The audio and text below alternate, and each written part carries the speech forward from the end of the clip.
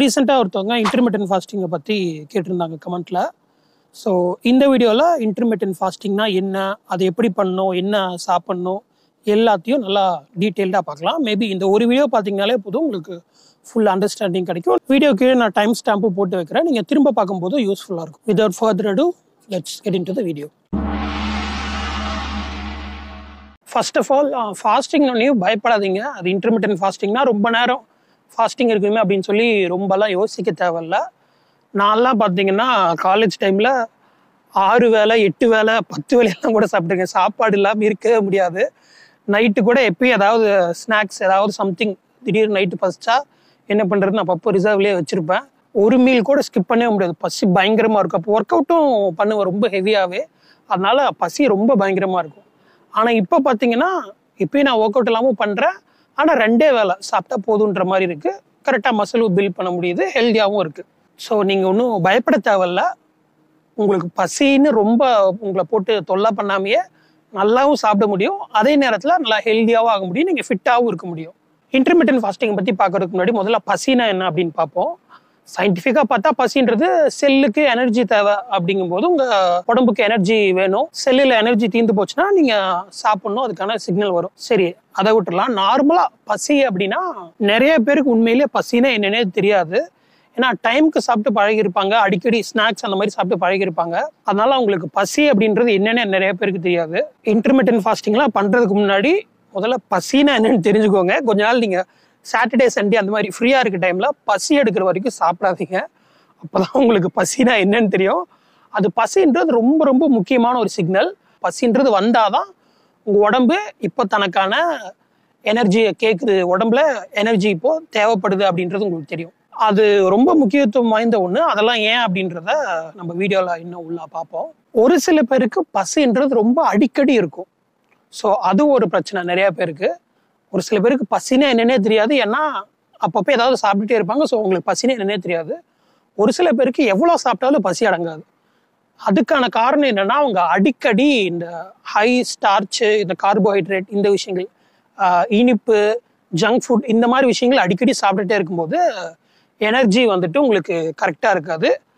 Hyper glycaemia, ஹைப்போகிளைசீமியான அந்த sugar level மேலே ஏறி ஏறி இறங்கும். அதனால உங்களுக்கு திடீர்னு பசிக்கும், சாப்பிட்டோன்னே நல்லா ஒரு மாதிரி செம்ம இதுவாக இருக்கும், ஹாப்பியாக இருக்கும். அப்புறம் திடீர்னு பசி வரும், ஒரு மாதிரி டவுனாக இருப்பீங்க, திடீர்னு பசி வரும். ஸோ அது மாறி மாறி அதை ஒரு இந்த பிளட் சுகர் ரோலர் கோஸ்டர்னு சொல்லுவாங்க. ஸோ உங்களுக்கு மாறி மாறி பசி ரொம்ப அதிகமாக இருக்கும். ஸோ இதுங்களுக்கு காரணம் நம்ம அடிக்கடி அந்த கண்ட தேவையில்லாத உணவுகள், இந்த ஜங்க் ஃபுட்ஸை சாப்பிட்றதா முக்கியமான ரீசன்.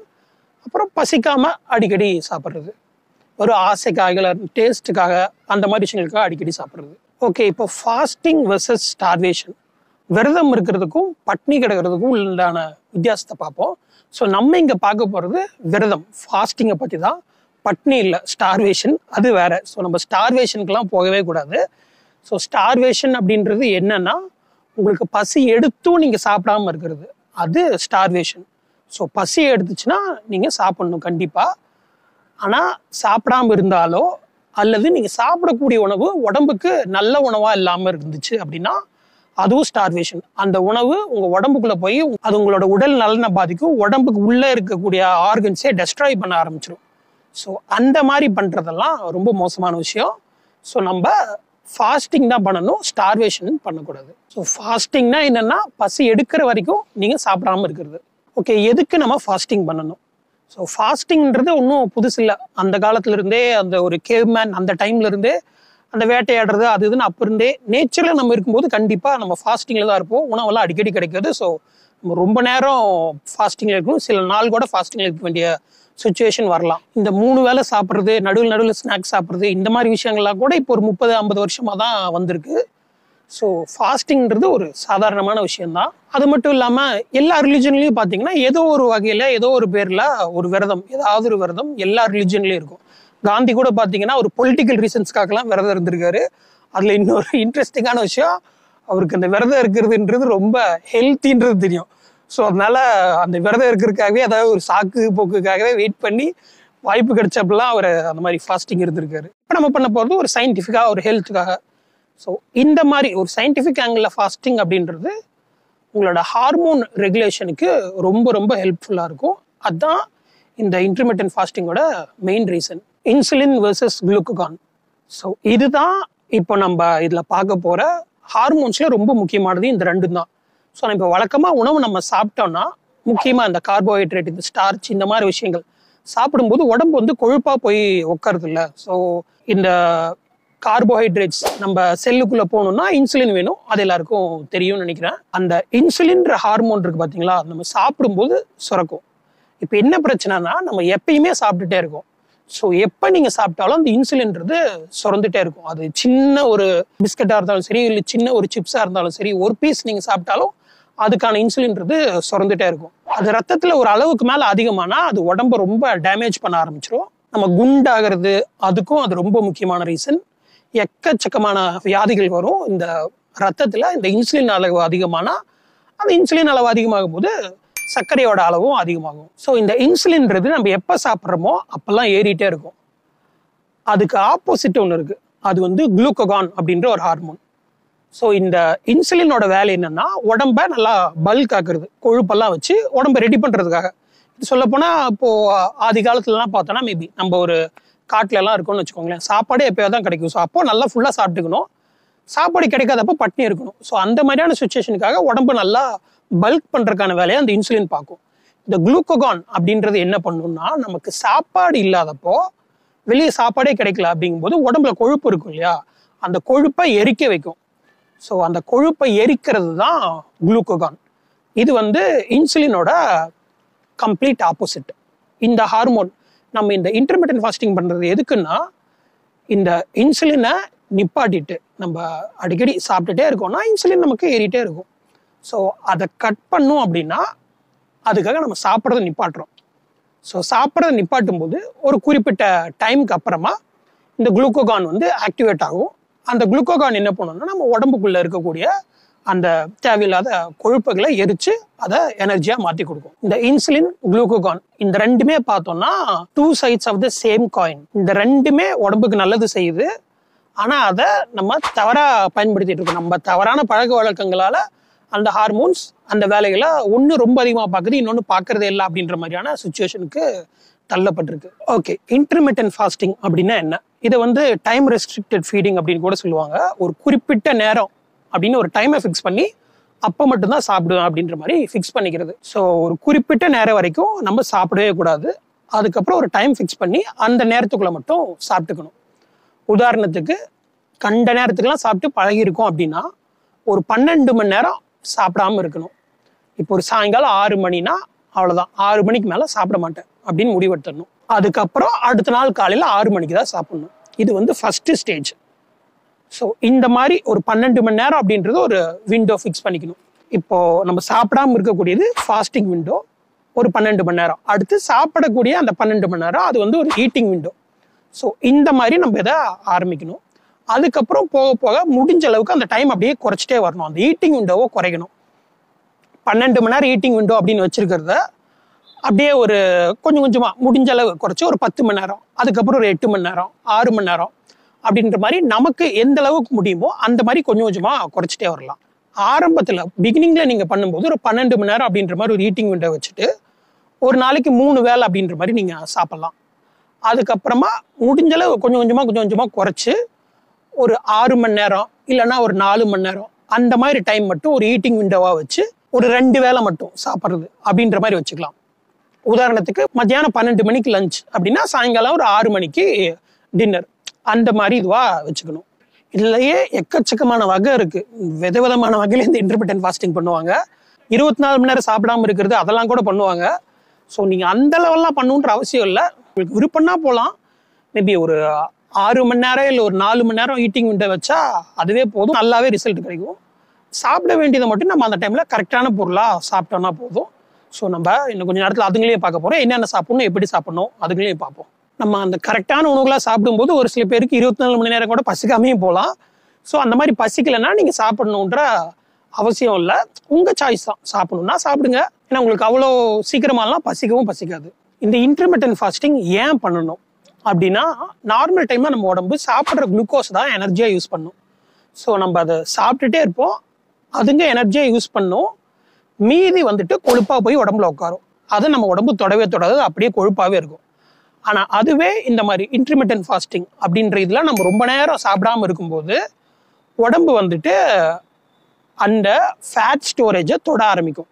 அதாவது இந்த நம்ம கார்போஹைட்ரேட், இந்த ஸ்டார்ச்சு, இந்த ஜங்க் ஃபுட் இதுங்களாமே சாப்பிட்டுட்டு இருக்கும்போது இன்சுலின் ரொம்ப அதிகமாகும். ஸோ நம்ம திரும்ப திரும்ப சாப்பிட்டுட்டே இருப்போம், குண்டாயிட்டே இருப்போம்.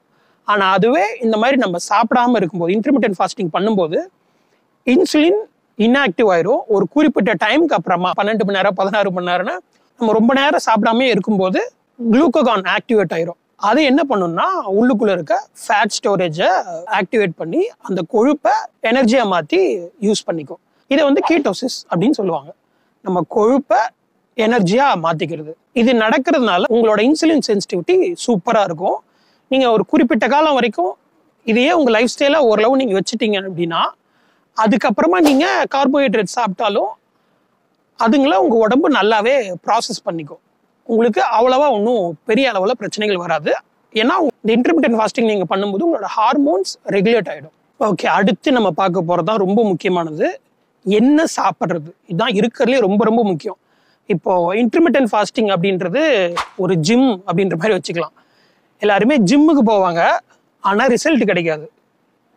அது ஏன் அப்படின்னா ஜிம்முக்கு போவாங்க ஆனால் ஒர்க் அவுட்டே பண்ண மாட்டாங்க. நிறைய பேர் இன்டர்மிட்டன்ட் ஃபாஸ்டிங்னு சொல்லுவாங்க, ஆனால் அவங்க ஒழுங்கான விஷயங்களை சாப்பிட மாட்டாங்க.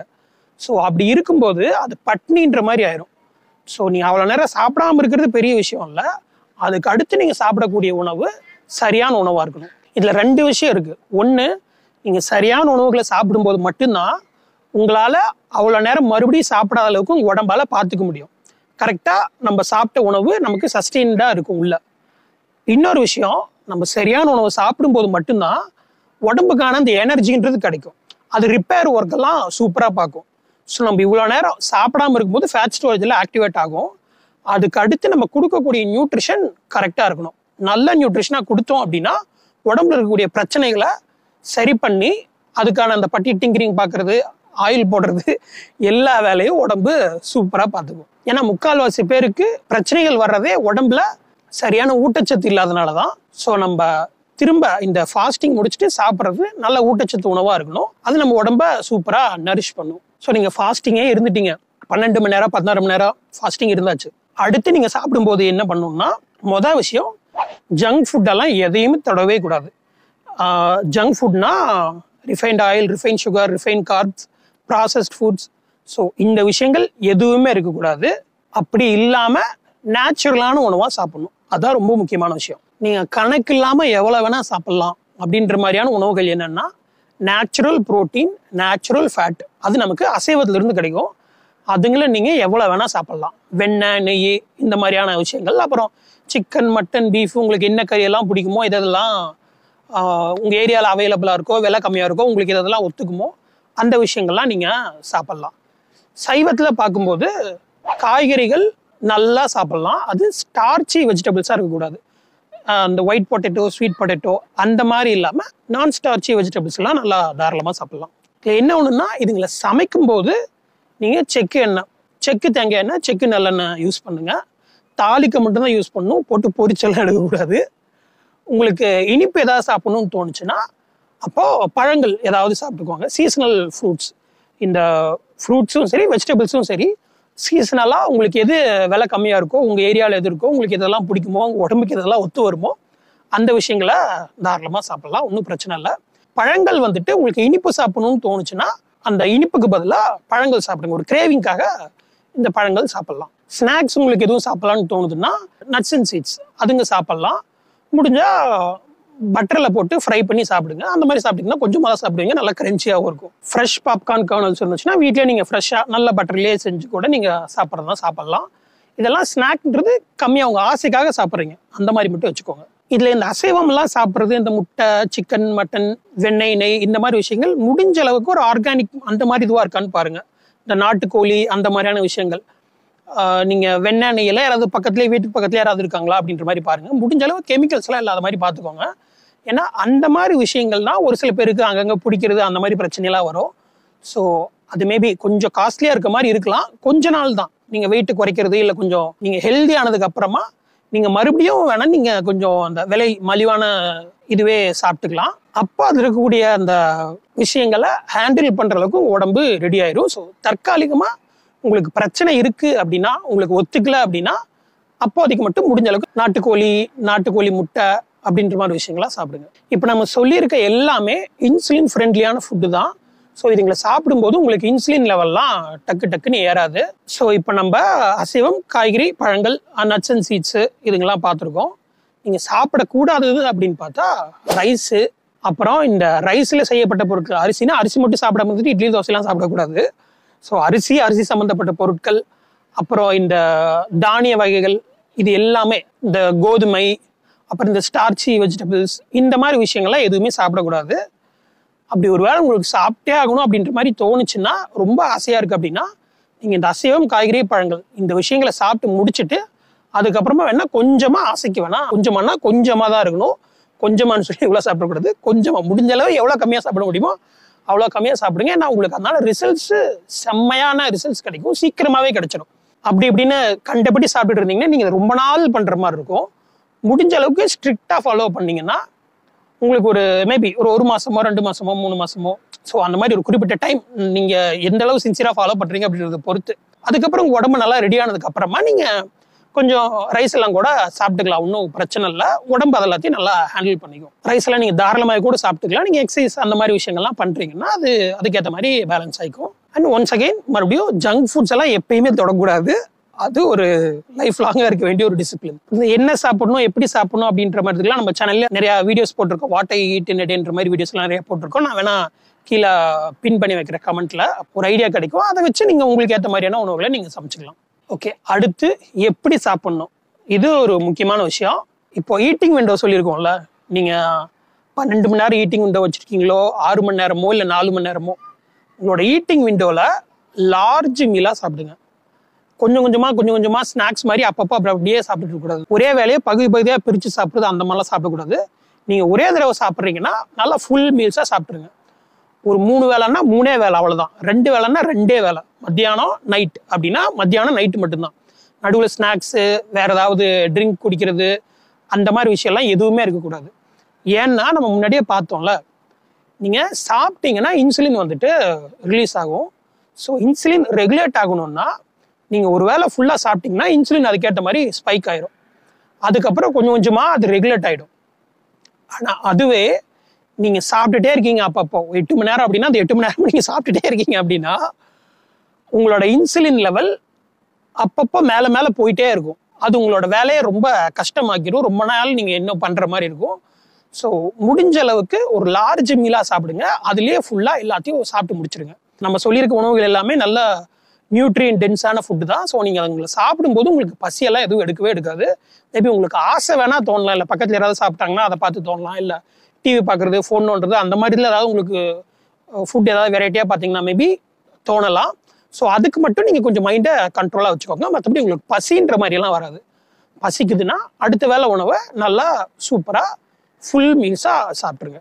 நீங்கள் பார்க்க வேண்டிய ஒரே விஷயம், நீங்கள் சாப்பிடக்கூடிய உணவு நல்ல குவாலிட்டியாக இருக்கா, நேச்சுரலாக இருக்கா, அதை மட்டும் பார்த்துக்கோங்க. அந்த ஜங்க் எல்லாத்தையும் கட் பண்ணும்போதே உங்களுக்கு சூப்பராக வெயிட் லாஸ் பண்ணணும்னா வெயிட் லாஸ் ஆகும். உடம்பு நல்லா ஹெல்தி ஆகும்னா அதுவும் ஹெல்தி ஆகும். ஸோ முடிஞ்ச அளவுக்கு ஆரம்பத்தில் ஒரு 3 வேளை அப்படின்ற மாதிரி சாப்பிட்றீங்கன்னா அது எப்படியா அப்புறமா ஒரு 2 வேளை அப்படின்ற மாதிரி மாற்ற பாருங்க. இந்த மாதிரி நல்ல நியூட்ரிஷியஸான உணவுலாம் நீங்கள் சாப்பிடும்போது ஆட்டோமேட்டிக்காக நீங்கள் ஒரு 2 வேளை சாப்பிட்டாலே போதும் அப்படின்ற மாதிரி ஆயிடும் உங்களுக்கு. இந்த இன்டர்மிட்டன்ட் ஃபாஸ்டிங்கோட பெனிஃபிட்ஸ் எல்லாம் என்ன? உங்களோட இன்சுலின் சென்சிட்டிவிட்டி சூப்பராக இம்ப்ரூவ் ஆகும். அந்த இன்சுலின் ஸ்பைக்கெல்லாம் அடிக்கடி இருக்காது. அதனால உங்களோட பிளட் குளுக்கோஸ் லெவல் ஆட்டோமேட்டிக்காக குறையும். இதனால உங்களோட மெட்டபாலிசம் வேற லெவலில் இம்ப்ரூவ் ஆகும். நீங்கள் ஓவர் வெயிட்டாக இருக்கீங்க அப்படின்னா நீங்கள் ஜங்க் ஃபுட்டே கட் பண்ணுறீங்க, நல்ல உணவுகளாக தான் சாப்பிட்றீங்க. கூட இந்த இன்டர்மிட்டன்ட் ஃபாஸ்டிங்கும் இருக்கிறதுனால சூப்பராகவே வெயிட் லாஸ் ஆகும், ஹெல்த்தியாக வெயிட் லாஸ் ஆகும். அது எப்படி ஹெல்த்தினா உங்களுக்கு அது பிரச்சனைனே தெரிஞ்சிருக்காது. அந்த மாதிரி பிரச்சனைகள்லாம் உங்களுக்கு முன்னாடி இருந்தது எக்கச்சக்கமான பிரச்சனைகள் சால்வ் ஆகும். நம்ம முன்னாடி ஒரு வீடியோ போட்டிருக்கோம், ஒய் வி கெட் சிக் அப்படின்னு சொல்லிட்டு ஒரு புக்கோட ரிவ்யூ. அதில் வந்துட்டு நிறைய விஷயங்கள் எக்கச்சக்கமான வியாதிகள் கவர் ஆயிருக்கும். சொல்லப்போனால் நமக்கு இப்போ இருக்கக்கூடிய வியாதிகள்ல ஒரு 3/4 வயசுக்கு மேலே இருக்கக்கூடிய எல்லா வியாதிகளுமே ஆட்டோமேட்டிக்காக சரியாகும். பெண்களுக்கு அந்த பிசிஓஎஸ் அந்த மாதிரி பிரச்சனை இருந்தால் அதுங்க சரியாகும். அப்புறம் ஜென்ரலாகவே இந்த டைப் 2 டயபெட்டிஸ் அதுங்க இருந்தால் அதுங்களும் செம்மையாகவே சரியாகும். உங்களுக்கு ப்ராப்பரான நியூட்ரிஷன் கிடைக்குது. அதனால நீங்கள் செம்மையாக அப்படியே ஒரு மாதிரி பிரிட்டியாகவே ஆவீங்க, நல்லா செம்மையாக அழகாகவே ஆவீங்க, நல்லா தேஜஸே கூடும். உங்களுக்கு ஸ்கின்னு முடி அதுங்களோட ஃபீலே வேற மாதிரி இருக்கும். கூடவே நல்லா எக்ஸசைஸும் பண்ணிங்கன்னா மசிலும் நல்லாவே போடும். ரொம்ப முக்கியமாக ஒரு செம்மையான ஒரு மென்டல் கிளாரிட்டி கிடைக்கும். அப்படியே மைண்டு அந்த அலப்பாயிருது, பதட்டம், அந்த படபடப்பு, இந்த ஒரு ஆங்ஸைட்டி அந்த மாதிரி விஷயம்லாம் எதுவும் இருக்காது. மனசு அப்படியே ஒரு மாதிரி நிம்மதியாக தெளிவாக இருக்கும். உங்களுக்கு நல்ல செல்ஃப் கண்ட்ரோல் இருக்கும். அந்த ஒரு மூட் ஸ்விங்ஸ் அந்த மாதிரியான பிரச்சனைகள் இருந்தால் அதெல்லாமும் சரியாகும். குழப்பம், கவலை அந்த மாதிரி இதுங்களாமும் நல்லாவே தெளிவாகும். நீங்கள் சாப்பிடக்கூடிய டைமை குறைக்கும் போது உங்களுக்கு லைஃப்பில் மற்ற விஷயங்களை பார்க்கறதுக்கான டைம் இருக்கும். ஸோ நீங்கள் மீல் பிளானிங்கும் பண்ணி வச்சிட்டிங்கன்னா உங்களுக்கு எக்கச்சக்கமான டைம் சேவ் ஆகும். முக்கியமாக நீங்கள் பசி எடுக்கும்போது மட்டும்தான் சாப்பிட்றீங்க அப்படிங்கும்போது அதுக்கான மைண்ட் உங்களுக்கு வரும்போது கரெக்டான உணவு தான் சாப்பிட்றேன் அப்படின்ற மாதிரியான ஒரு முடிவை நீங்கள் எடுத்துட்டிங்கன்னா சொல்லப்போனால் இது உங்களுக்கு மட்டும் நல்லது இல்லை, இந்த பிளானட்டுக்கே நல்லது. ஸோ கண்ட விஷயங்களுக்காக நீங்கள் செலவு பண்ண மாட்டீங்க. கரெக்டான நேச்சுரலான உணவுக்கு மட்டும் நீங்கள் செலவு பண்ணுறீங்க அப்படிங்கும்போது நீங்களும் ஹெல்த்தியாவீங்க, இந்த பிளானட்டுக்கும் அது ரொம்ப நல்லது. தேவையில்லாமல் இந்த உலகத்தை டெஸ்ட்ராய் பண்ண வேண்டிய அவசியம் இருக்காது. நல்ல உணவுகளுக்கு மட்டும்தான் உங்கள் காசு போகும். ஓகே, இதில் ஒரு முக்கியமான விஷயம் டீடாக்ஸ். அது மேபி நடக்கலாம் ஒரு சில பேருக்கு. இம்மீடியட்டாக நீங்கள் பண்ணும்போது நீங்கள் கண்ட எல்லாத்தையும் சாப்பிட்டுட்டு இருக்கீங்க, ஜங்க் ஃபுட் சாப்பிட்றது, நினச்ச நேரத்துக்கு ஏதோ சாப்பிட்றது அந்த மாதிரிலாம் இருக்கீங்கன்னா உங்களோட லைஃப் ரெகுலராக இல்லாமல் உங்களோட லைஃப் ஒரு மாதிரி மிஸ்டப்பாக இருக்குன்னா நீங்கள் இம்மீடியட்டாக இதை ஸ்ட்ரிக்டாக ஆரம்பிச்சிங்கன்னா உங்களுக்கு ஒரு சில டீடாக்ஸ் சிம்டம்ஸ் எல்லாம் வரலாம். உங்களுக்கு மேபி டைரியா வரலாம், சளி வரலாம், இல்லைங்க தான் அங்கங்கே கொப்பளை மாதிரி வரலாம், இல்லை ஃபீவர் ஏதாவது வரலாம். ஸோ அந்த மாதிரியான ஒரு சில இஷ்யூஸ் மாதிரி ஏதாவது வரும். அதுக்கெல்லாம் பயப்பட தேவையில்ல. உடம்பு அதுக்குள்ளே இருக்கக்கூடிய கழிவுகளை வெளியே தள்ளுது, அவ்வளோதான். அது ஆட்டோமேட்டிக்காக அதுவே சரியாயிரும். அதுக்கெல்லாம் ஒன்றும் பயப்பட தேவையில்ல. இது ஒரு கிளீனிங் ப்ராசஸ் தான் உடம்பை சுத்தம் பண்ணிக்கிறதுல.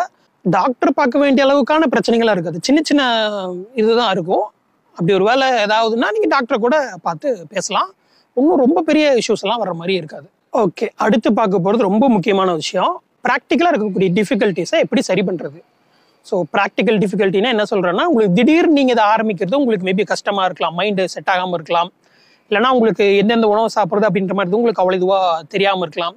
ஸோ அந்த மாதிரியான இதுங்களாக இருக்கும்போது நீங்கள் கொஞ்சம் டைம் எடுத்துக்குவாங்களே, 1 மாதம் 2 மாதம் உங்களுக்கு எவ்வளோ தேவையோ அந்த அளவுக்கான டைம் எடுத்துக்கோங்க. ஒரு மாதம் எடுத்துக்கிறீங்கன்னு வச்சுக்கோமே, அதுக்குள்ளே அந்த டைமில் நீங்கள் முதல்ல பசி எடுக்கும்போது மட்டும்தான் சாப்பிடுவேன் அப்படின்ற மாதிரியான ஒரு முடிவுக்கு வாங்க. இல்லை பசினா என்னன்றது தெரிஞ்சுக்கோங்க. ஸோ பசி எடுக்கும்போது மட்டும் சாப்பிட்றத ஆரம்பிங்க. அப்புறம் சாப்பிடக்கூடிய உணவு நீங்கள் கரெக்டான உணவுலாம் உங்களுக்கு மேபி குக்கிங் நீங்கள் தான் பண்ணுற மாதிரி இருக்குன்னா கரெக்டாக எப்படி சமைக்கிறது அப்படின்ற மாதிரி உங்களுக்கு தேவையான ரெசிபிஸ் ரெடி பண்ணுறது, ஸோ அந்த மாதிரி விஷயங்கள் கற்றுக்கோங்க. மேபி உங்களுக்கு 12 மணி நேரமே கஷ்டமாக இருக்குன்னா ஒரு 16 மணி நேரம் அப்படின்ற மாதிரியான ஒரு ஈட்டிங் உண்டோட நீங்கள் இருக்கீங்கன்னா கொஞ்சம் கொஞ்சமாக குறைச்சி படிப்படியாக உங்களுக்கான டைம் எடுத்து இதை ஆரம்பிக்கலாம். அப்புறம் ரொம்ப முக்கியமாக நீங்கள் உங்கள் வீட்டிலலாம் கூட பேசிட்டு அவங்களோட சப்போர்ட்டையும் கேட்டுக்கோங்க. ஏன்னா ஃபேமிலி, ஃப்ரெண்ட்ஸ் சர்க்கிள் அவங்கெல்லாம் ஹெல்ப் பண்ணாங்கன்னா இன்னும் உங்களுக்கு இது செம ஈஸியாகவே இருக்கும். ஸோ நீங்கள் இது என்ன பண்ண போறீங்கன்றதை புரிஞ்சுட்டு நீங்கள் தெளிவாக தான் இருக்கேன் அப்படின்றத உங்களுக்கு நீங்கள் புரிய வச்சிங்கன்னா அவங்களும் கண்டிப்பாக கோஆப்ரேட் பண்ணுவாங்க. ஓகே, யாரெல்லாம் இந்த இன்டர்மிட்டன்ட் ஃபாஸ்டிங் பண்ணக்கூடாது அப்படின்னா, ஆப்வியஸ்லி ப்ரெக்னென்ட் விமன், இல்லை அந்த ரொம்ப சின்ன பசங்களாக இருக்காங்க, அப்புறம் இந்த மாத்திரை சாப்பிட்றவங்க, அந்த மாதிரி இருக்கவங்கெல்லாம் ஒரு டாக்டர்ஸ்கிட்ட கேட்டுட்டு இதை ஆரம்பிக்கிறது ரொம்ப நல்லது.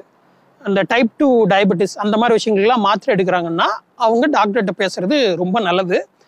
இது முக்கியமாக டைப் 2 டயபெட்டிஸ்க்கெல்லாம் வேற லெவலில் இது ஹெல்ப்ஃபுல்லாக இருக்கும். உடம்ப நல்லா ரெடி பண்ணும். கொஞ்சம் டைமில் நீங்கள் மாத்திரையே படிப்படியாக நிப்பாட்டிடலாம். ஆனால் நீங்கள் எந்த லெவலில் இருக்கீங்க, நீங்கள் மாத்திரை எடுக்கிறது, நீங்கள் எந்த மாதிரியான மெடிக்கேஷன் நீங்கள் இருக்கீங்க அப்படின்றத உங்கள் டாக்டர்கிட்ட பேசுங்க. ஏன்னா ஒரு சில இதில் டாக்டர் சொல்லுவாங்க ஒரு 2 வேளை 3 வேளை இந்த குறிப்பிட்ட டைம் இடைவெளியில் கண்டிப்பாக சாப்பிடணும் அப்படின்ற மாதிரிலாம் சொல்லியிருப்பாங்க. ஸோ அதெல்லாத்தையும் நீங்கள் உங்கள் டாக்டர்கிட்ட பேசிட்டு, இல்லை வேறு ஏதாவது பெரிய காம்ப்ளிகேஷன் ஏதாவது இருக்குது, மாத்திரை எல்லாம் அந்த மாதிரி எடுக்கிறீங்க அப்படின்னா அதை டாக்டர்கிட்ட பேசிட்டு அதுக்கேற்ற மாதிரி ஃபாலோ பண்ணுங்கள். அது அலோபதி மருத்துவராக இருந்தாலும் சரி, சித்த மருத்துவராக இருந்தாலும் சரி, அவங்கள்ட்ட பேசிட்டு, பெரிய காம்ப்ளிகேஷன் இருக்கும்போது அவங்ககிட்ட பேசிட்டு அதுக்கப்புறமா ஆரம்பிங்க. சொல்லி சொன்ன போனால் அவங்க ரொம்ப சந்தோஷப்படுவாங்க இதெல்லாம் நீங்கள் பண்ணுறீங்க அப்படின்னா. ஏன்னா ரொம்ப ஈஸியாகவே உங்களோட பிரச்சனைகளை சரி பண்ணிடலாம். ஓகே, ஸோ இந்த இன்டர்மிட்டன்ட் ஃபாஸ்டிங்கில் இருக்கக்கூடிய எல்லா விஷயங்களையும் பார்த்துட்டோம். உங்களுக்கு ஒரு வேளை இன்டர்மிட்டன்ட் ஃபாஸ்டிங்கை ஃபாலோ பண்ண முடியல அப்படின்ற மாதிரி ஏதோ ரொம்ப டிஃபிகல்ட்டான சுச்சுவேஷனாக இருக்குன்னா ஒன்றும் பிரச்சனை இல்லை. நீங்கள் சாப்பிடக்கூடிய உணவு மட்டும் கரெக்டானதா நேச்சுரலானதாக இருக்கா அப்படின்றத மட்டும் பார்த்துக்கோங்க. இப்போ நம்ம சொன்னோம் இல்லையா உணவுகள், அதுங்களை மட்டும் நீங்கள் பசி எடுக்கும்போது மட்டும் சாப்பிட்டுட்டே வாங்க. அது மட்டுமே போதும். ஆட்டோமேட்டிக்காக நீங்களே ஒரு குறிப்பிட்ட டைமில் நீங்களே இன்டர்மிட்டன்ட் ஃபாஸ்டிங்க்கு போயிடுவீங்க. அதுக்கேற்ற மாதிரி நீங்களே உங்களோட லைஃப்பில் எந்தெந்த விஷயங்களை கரெக்ட் பண்ணுமோ எல்லாத்தையும் நீங்களே கரெக்ட் பண்ணிக்குவீங்க. பசி எடுத்து சாப்பிட்ணும், சாப்பிடக்கூடிய உணவு கரெக்டான உணவாக இருக்கணும் அப்படின்றது மட்டும் நீங்கள் வச்சுக்கோங்க. ஸோ உங்களுக்கே தெரியாமல் ஒரு டைமில் நீங்களே இன்டர்மிட்டன்ட் ஃபாஸ்டிங்குள்ளே போயிடுவீங்க. Okay, that's it for this video. இந்த வீடியோ யாருக்காவது யூஸ்ஃபுல்லாக இருக்குன்னு தோணுச்சுன்னா அவங்களுக்கு அனுப்புங்க. உங்களுக்கு வேறு ஏதாவது கேள்விகள் கருத்துக்கள் இருந்தால் கமெண்ட் பண்ணுங்கள். நம்ம சேனல் ஆல்ரெடி சப்ஸ்கிரைப் பண்ணியிருந்தீங்கன்னா அந்த பெல் பட்டனை மறக்காமல் அழுத்துங்க. ஏன்னா நிறைய பேருக்கு நம்ம போடுற வீடியோஸே சஜஷனில் வர்றதில்லை. இந்த வீடியோக்காக உங்கள் டைமை ஸ்பெண்ட் பண்ணதுக்கு மிக்க நன்றி.